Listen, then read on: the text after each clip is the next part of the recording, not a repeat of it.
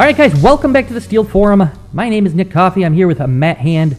We both have United Structural, and we're here today to talk to you about detailing for steel construction, third edition, which at this point in the life is basically 10 years out of date. And as far as I know, there's no process in place to update it, to bring it up. There's a lot of potential problems with that. There's also a lot that the book, as it exists, kind of leaves off. So we want to talk about that a little bit today. See what your guys' thoughts are, and I'm interested to hear Matt's thoughts as well. So right off the bat, Matt, what are your thoughts? Well, just kind of taking a quick glance through, it's the first thing I noticed is there's nothing in there about modeling software, nothing in there about BIM. So I mean, it entirely predates that whole revolution that the industry has undergone, and it's something that sorely needs to be addressed, I think. And I mean, it's time for an update. This thing was last run in 2009. It's 2020 now, and we haven't even heard whispers of a new edition coming out. So it kind of feels like we're just sort of being left out in the cold here.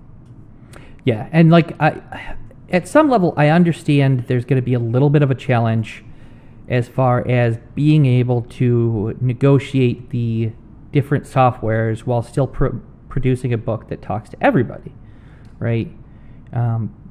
The common knowledge, or the generally accepted thing, is there's two big boys, which are Tekla and SDS2, and then there's an also ran, which is kind of Autodesk's different entries into it: Pro Steel, Advanced Steel, Autodesk Structural. They've got a couple different packages. I don't know if they've put those together into one, but they all fall in the category of also rans, right?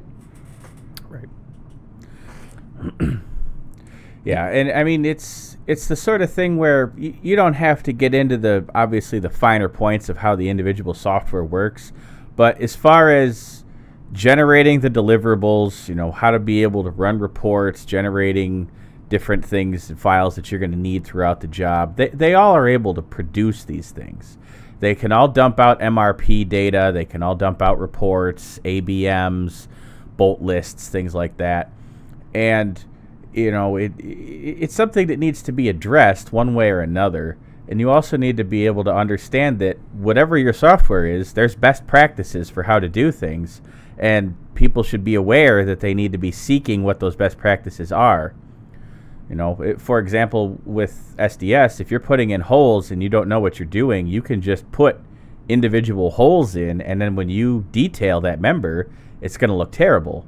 But if you understand how to put that in as part of a pattern, or even if you put the individual holes in but under the same command so that they do form a pattern, you're going to get much better results. So knowing how to look for those best practices, contacting the support reps and finding that out, that all needs to be a discussion, because detailers need to know that's something that they need to be doing. Well, and it seems to just if you page through the book, it was written for a different age, right? It's almost an update of the second edition, where they're like, okay, this stuff doesn't apply anymore. But it still has that very much approach of you're one guy detailing a project. You're going to draw a beam, and you're going to draw a column, and you're going to it doesn't reflect the reality that we're not drawing any pictures, right? We're creating a model, and then we're cleaning up the pictures to reflect reality. And it's an entirely different process. It needs to be looked at entirely differently. Right. It's very much got the feel to it that, okay, we've accepted that people aren't drawing on drafting tables anymore. And so now they're using computers. And it talks about computers like it's the new thing. And back then it was the new thing, but not even. 2009 is not that long ago. Right, but I'm just saying as an update from, the second edition.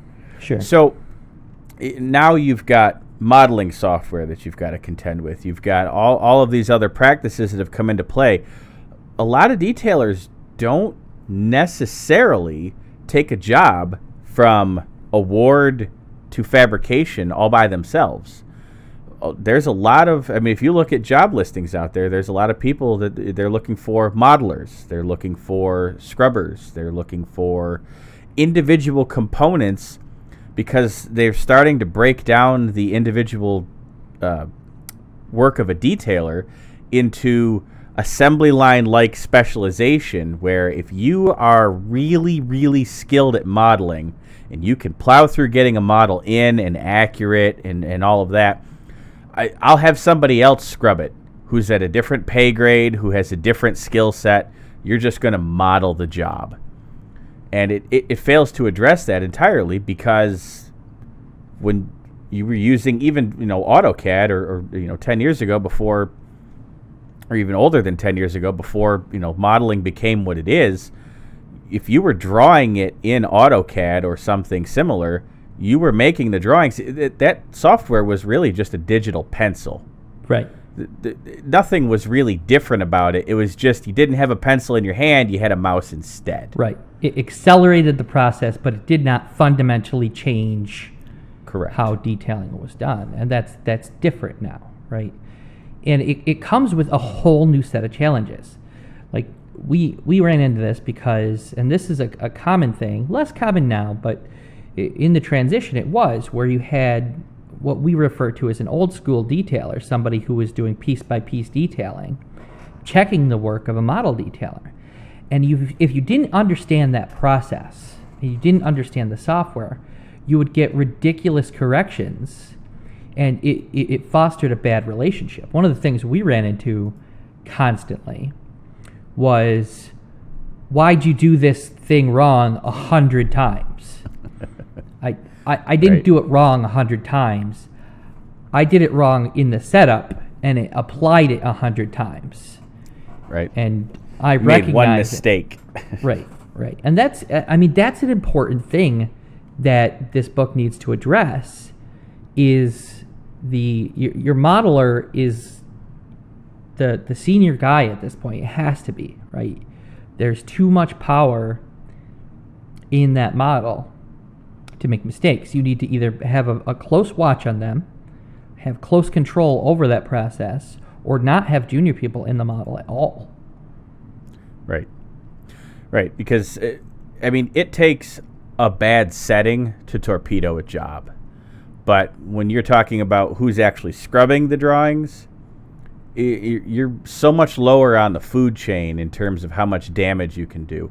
And even when you look at the drawings, there's still a sliding scale there. Whoever's making the plans and the sections should be a little bit more skilled, or a lot more skilled, than whoever is scrubbing the individual member details. There's that sliding continuous scale of progression of your most senior people need to be making the model because they can ruin everything. Then the guy who's making the plans and the sections, they can ruin a lot, but they can't ruin everything, let's say.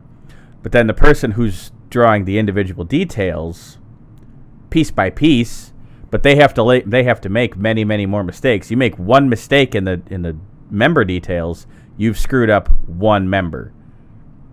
Right, and you almost have to be malicious to do that, right?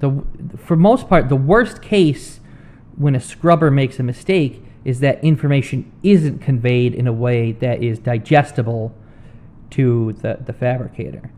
And that's one of the things in the steel construct, or the detailing for steel construction, that I think that should be the main focus of the book, right? Like, here are details, and here's the why to all of these dimensions. Here's 1,000 different scenarios and 1,000 different ways of hitting it. So after repetition and repetition and repetition, you get the idea of, okay, I'm going to use a common work line. There's different work lines for different type of members, but the rule is you use the work line, and then you bevel off of it, and then everything is based off that line.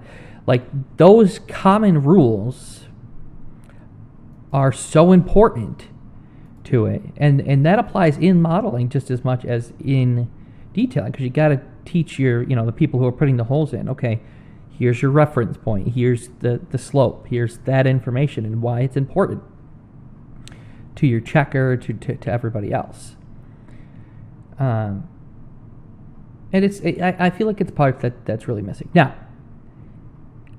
I do want to take a little bit of time and defend the NISD, okay? Because, first of all, it's a volunteer organization.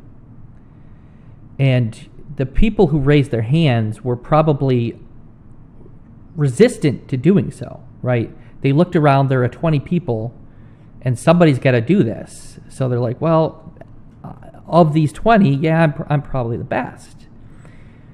And so it's really kind of hard to fault them, especially, let's say they produce an exhaustive book. We saw, they have a manual on their website, because before we produced a video, we wanted to make sure that we were giving them due credit for what they have done.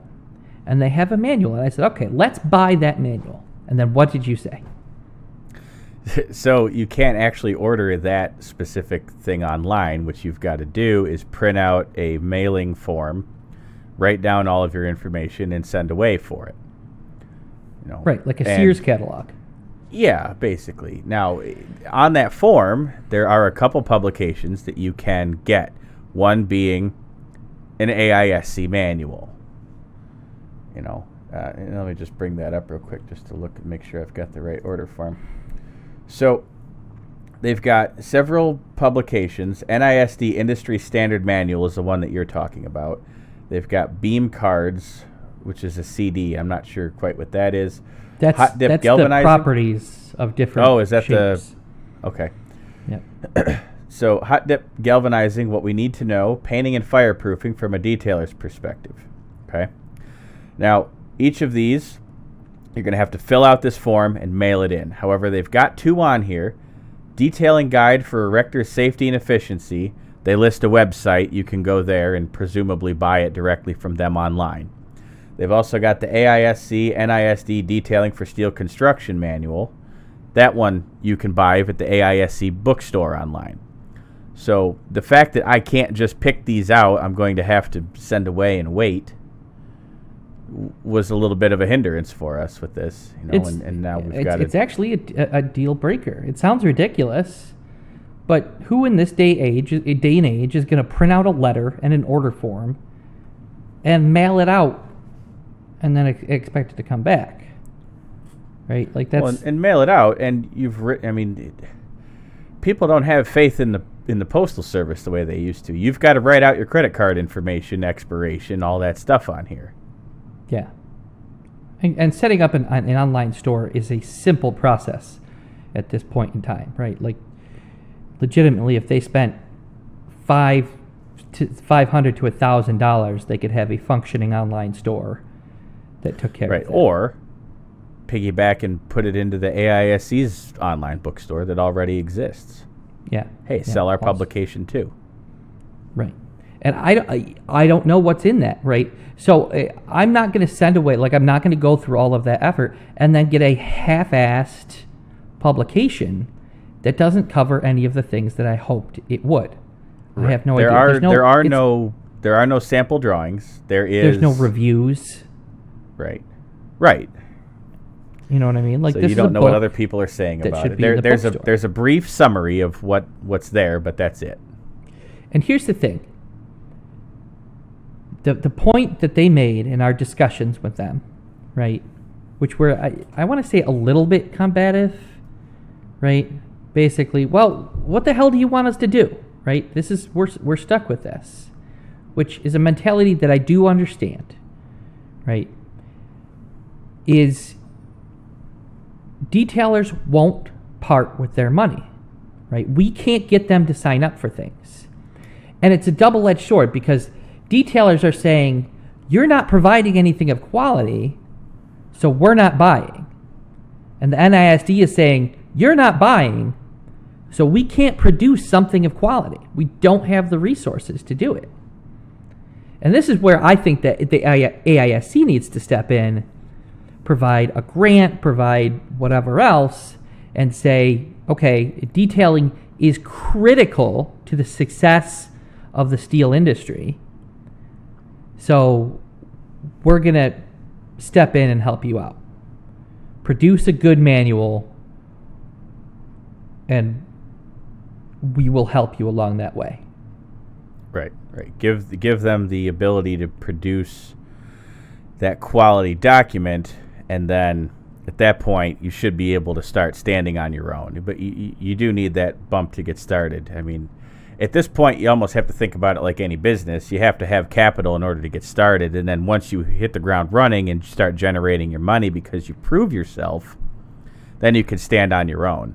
But until then, you're hampered. Well, at this point, it seems that the NISD has run out of steam, and they're either going to need to get some sort of a reboot using that method, or something else is going to have to form in its place. Because I'm not honestly seeing a great future here, especially, you consider American detailers that feel like this is supposed to be their advocacy group, and you're seeing things promoting offshore detailing. Well, how much of a hit is that going to give their membership? Well, and their I don't argument, know where their membership stands either. Right. Their argument has been this, okay? We can't stem the tide. There are people aren't taking up detailing as a position, right? They're not interested. We can't get them interested. And, so many detailers are conservative, right, politically. This is such a classic case of capitalism doing its work. If we improve the pay of detailers, somebody will fill that role, right? We've started in this industry, right? We have customers, we have employees, and we're slowly growing. Right. If there was a larger quantity of work that we were guaranteed and that our rates could be a little bit higher, we could make a little bit more, we could expand faster, we could train more people, right? This is the cart leading the horse. They're saying, well, nobody wants to be a detailer. Well, of course nobody wants to be a detailer if there's no money in it. But if we say, listen, just like you have to buy American steel, you have to buy American detailing, then the amount of projects that are available goes up, which means our pay goes up, which means we can afford to train and hire more people. And this old trope of, well, detailers aren't training each other anymore is bull. There are new detailers coming up all the time. I meet them at all these conferences, right? They're being trained in a new way, a different style, but there are detailers coming into this industry. And they're also every detailing company's secret, because that's always the worst fear, is that if I hire somebody who's new and I train them, I'm terrified that they're going to take that knowledge and either go work for a competitor, in which case I'm out all of that money I spent training them, or they'll become a competitor, which is just as bad. Yeah, and that's and that's their fear, and I feel like that's why, one, when they do train somebody, they keep them hidden as best they can. Because try to track down a detailer that's working for another company, it's pretty hard. Go to a conference. You're not going to see many detailers that aren't the boss. So they keep them stashed away as much as they can. And I think that's doing us a disservice by trying to almost make them like a trade secret that they're hidden. Well, and our answer to that, again, right, is pay them more. If the detailers are leaving your business, there's a reason for it, right? You're either not paying them enough or you're treating them poorly. They don't leave just on a whim. Right. If there's greater opportunity out for them, great. That's good for the industry.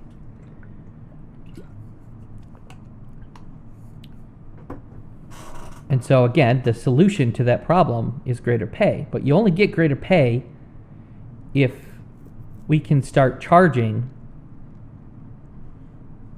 reasonable rates. And we do. That's it. Like, we charge reasonable rates. We're profitable. There's money to be made in this industry. And we need to stop pretending that there isn't. Right? And I I feel like another problem with that is how we're able to compete where others are not. So our biggest point of competition is that we're entirely cloud-based. So we don't have the overhead of an office. And when you don't have to pay for all of the electricity and internet and rent and heat and all of that stuff, that allows us to compete more with people who have that overhead, but they've stolen their software, they pay their people a tiny amount of money an hour comparatively, so that's the only way we're able to level that out. And at some point they're going to figure out the cloud system too, and then dollar to dollar, how do you compete at all? Well, and that's the thing, you can't, right? It's it's like Black and Blue trying to compete on price with McDonald's. You just can't. That's not a reasonable expectation. Right. So, I mean, I think the NISD's role in all of this, right, going back, should have been talking about the risks of offshoring, right? And doing profiles on, this guy at Steel Tech Fabricators in Oklahoma did this project, and look at all this money it cost him. Look at how much, how many safety connections weren't made because the detailer didn't know about them. Look at, I jump up and down about the Hard Rock in New Orleans, and I don't know that was an offshore detailer. I don't. But I do know that a responsible detailer should have flagged that building as unsafe. And I know that if in our organization we would have, right? Like we would have almost instantaneously said, there's something wrong here. You need to take another look at this and really think this through. And if that's the message, right? If the AISC is consistently taking that message across, that there are considerable risks to offshoring your detailing, or just not properly qualifying your detailers on the same token, right? Have a conversation. Right.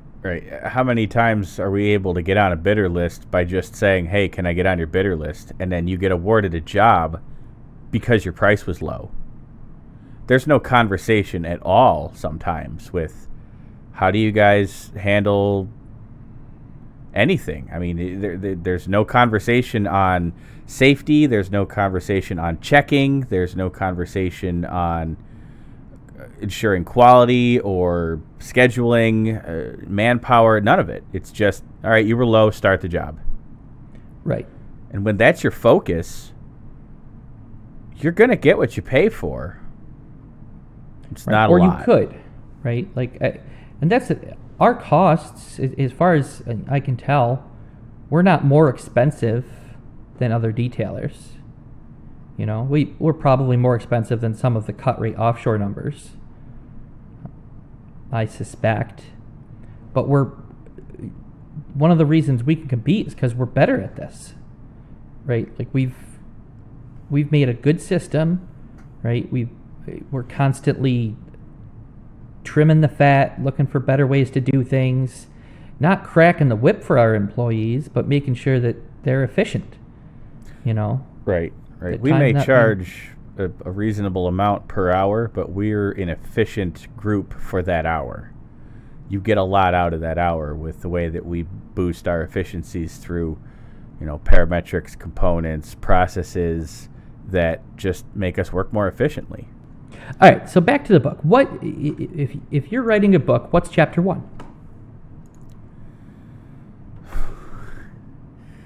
See, that's always been kind of our issue is how do you write this book?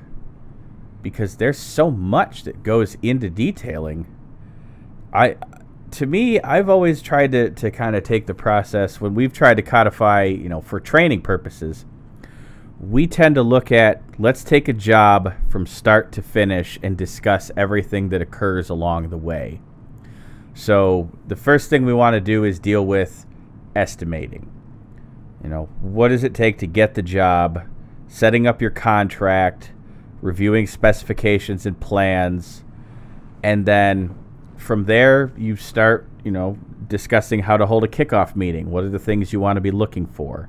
And I think you just kind of go through the job step by step. You almost want to do like a case study of a really complicated, in-depth job so that you're catching as many of the things along the way that need to be discussed. See, I would almost say that writing a book is a mistake, right? You need different levels of book. And that's one of the things detailing for steel construction tries to do. It tries to teach everything from engineering to counting bolts to the same people. And it's not organized in a way that, all right, new junior detailer, here's what you need to know, right? Here's what you need to know to be able to model a basic job. Here's what you need to know to be able to scrub a hung lintel, right? It should be a collection of how-tos. Right? I see. So basically following the training and development of a detailer as they learn scrubbing filler beams to scrubbing spandrel beams to braces and columns and things like that as they progress and learn more and more complex things. Right. Like, yeah, you need a chapter on connection design and understanding it, but that shouldn't be presented to a new detailer, right? It's not something they need to know. It's not something they're ready to understand. It's like trying to teach calculus to somebody who hasn't studied algebra. You're skipping too many steps, and you have to not only get algebra, but you really need a strong understanding of it before you can move on. And, I think you need a book for somebody who's managing a detailing office. You need one for somebody who's doing what we call scrubbing. We need one on producing plans. We need one on reading plans, reading and interpreting contract documents. So a whole series of books then. Yeah, basically. Yeah, I would agree with that. That allows you to take it from the perspective of the new person rather than having a senior person just vomiting information and trying to collect it in some meaningful way. Yeah, you go through it in order that you need to know it as opposed to in order that you would perform it on the job. And I think that actually that goes back to the idea of the assembly line setup. So you're strengthening that business model in terms of how you're organizing your company. Yeah. So you graduate book to book and become a more and more skilled and useful detailer. Well, and, it goes to producing a document like that's comprehensive. This is how you do this thing. Will take and improve the detailing industry, because the amount of money that's lost in the steel industry by us customizing our drawings to every different set of, and I use the word loosely, standards out there would absolutely stagger you, right? There is so much time spent. I mean, talk to Steve, who makes templates for for SDS2. Just how many varied standards there are. If instead we had a standard, and if you want to modify this, you need to be specific, because otherwise it's this. And then when, Joe Detailer, who says, I've been doing this for 20 years and this is how you draw this, if you can go to the book, and say, nope, here it is right here, chapter 7, braces and gussets, work line, dimensioned off the work line, bam, there it is. Then it improves detailing across the board. Right. And it also ensures a consistent product, not just the drawings being the product, but also the detailer themselves. So that you should be able to move company to company, software to software, and you just have to learn the nuances of how that specific setup functions. But you're looking to produce the same product, you know how to get there. Right. It's just a matter of the little finer points of, how that's going to be accomplished specifically. But right. you know what that detail is supposed to look like, and everybody agrees that's what it's supposed to look like. It's going to be instantly recognizable if you've accomplished that or not. Yep.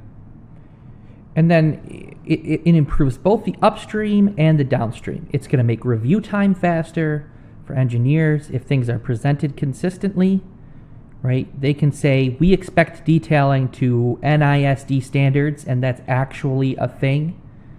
And then when,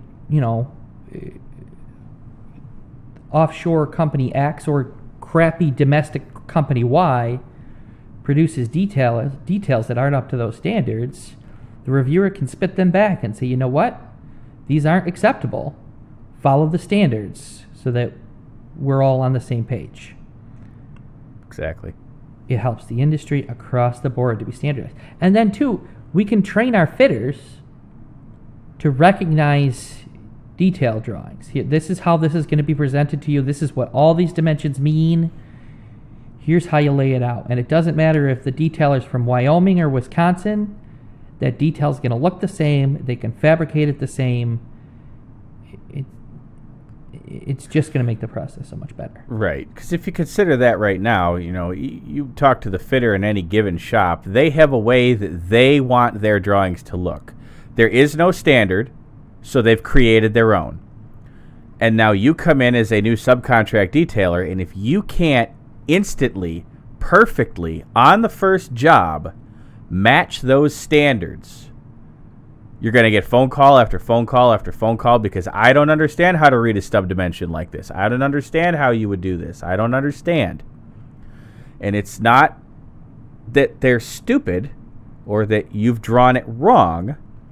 It's that you've presented the information in a way that you are accustomed to, and they are not able to understand it because it's not the way they're accustomed to bringing that in. Right. And we're not saying, right, or at least I'm not saying that there's not room for shop preferences in this, right? There's a bunch. Like, where do you want your stub dimensions from? It varies a little bit based on the equipment that you have. Right. Understandable, right? You present that information. There's a couple different options, but it's not every option. It's not just do whatever you want and tell us what it looks like. It's here's the standards. And if anything, the fact that there's now two dominant softwares has provided some level of standardization, right? They're used to seeing SDS drawings. They're used to seeing a Tekla drawing and the way that the information is presented. So they're comfortable with that. But we need to take that a step further. Right, because even though there is that, and that does help, we still get that when we talk to potential new clients. Do you use Tekla or do you use SDS? Because we like one over the other. Something about the output of one makes us happy compared to the output of the other. Yeah, and it's usually to based be on they had a bad standards. experience with one of the softwares. Yes. I had a checker, I went to work for a company down in Pennsylvania, and I interviewed, okay, I know how to use SDS2, I use SDS2, I get down there, and they're like, well, draw everything in AutoCAD. We don't like the way SDS2 looks. I quit. No, I'm not going to do that. I'm not going to draw everything in AutoCAD.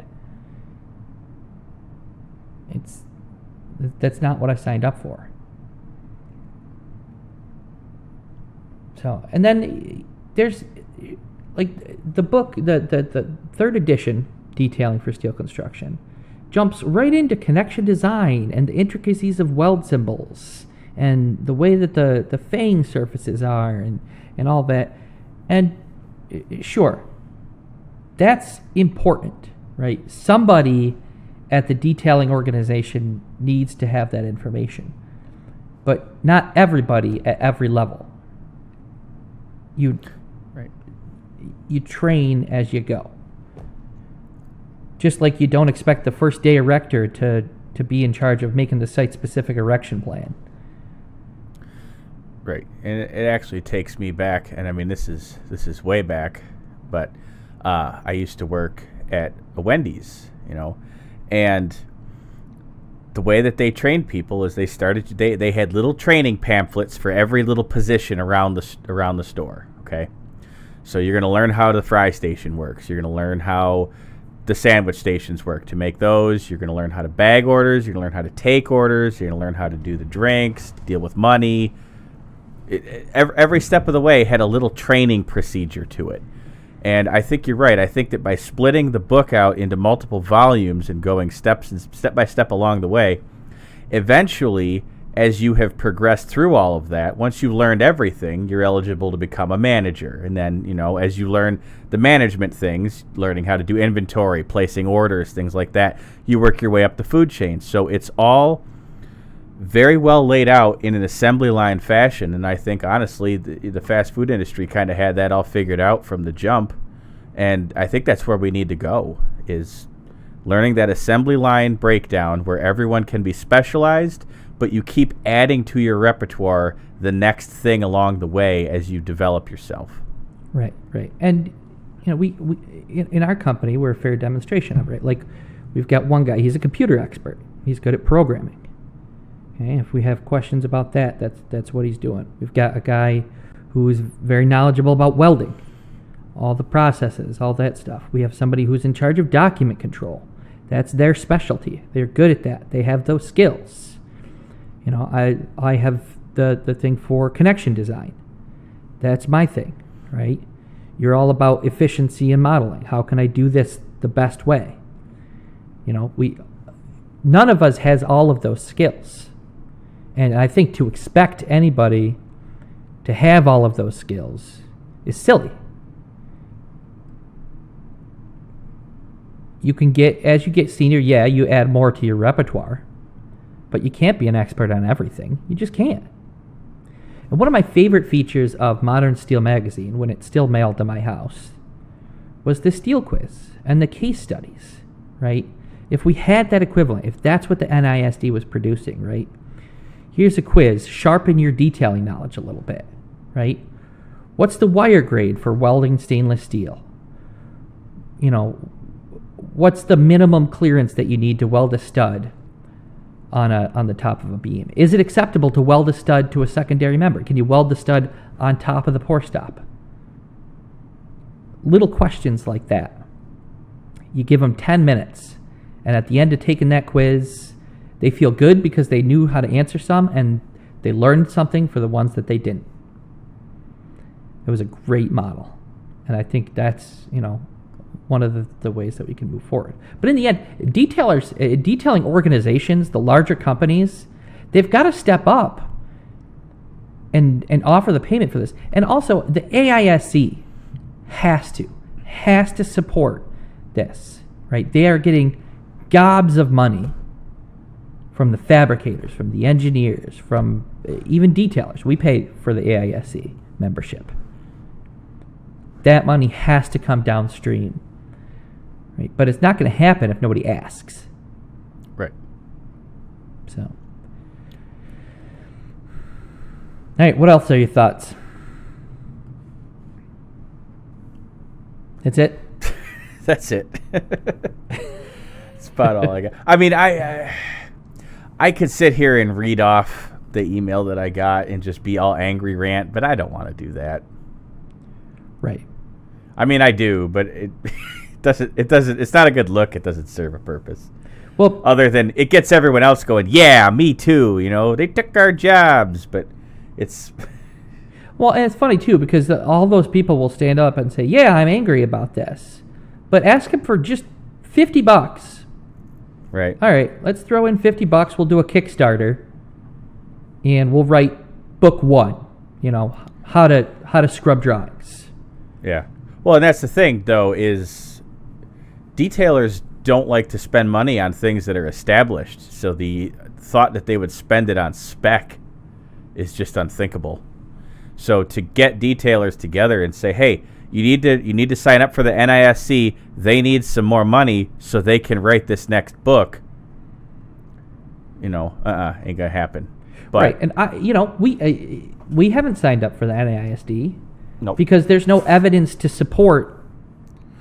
Right. In fact, at this point, there's evidence to support that they're not only doing nothing, but they're working against our better interests. Yeah. Because, I mean, in the response that I received, it even says, and I'm going to read this part out loud, so if we are to be viable as an organization serving the steel industry, we have to be international. That is a very terrifying statement. Right.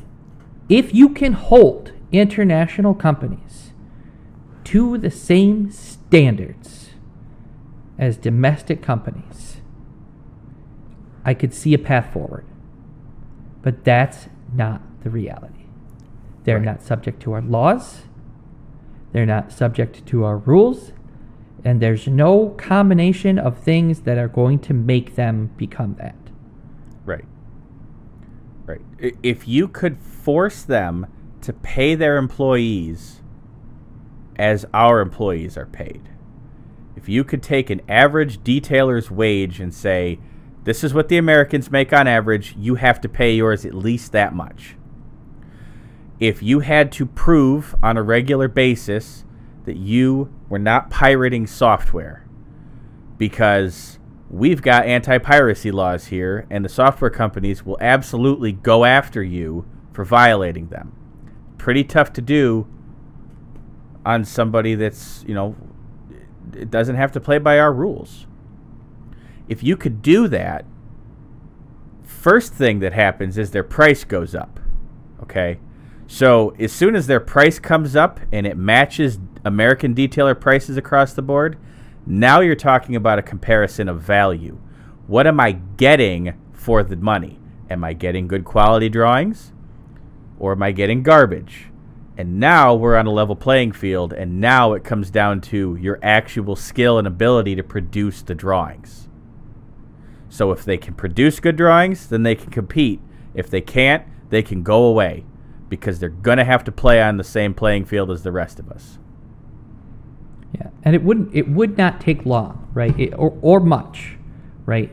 With a couple of $1,000s, we could take considerable steps forward as far as getting a website produced that works, about beginning to produce an industry magazine that discusses these issues. It doesn't need to mail early, right?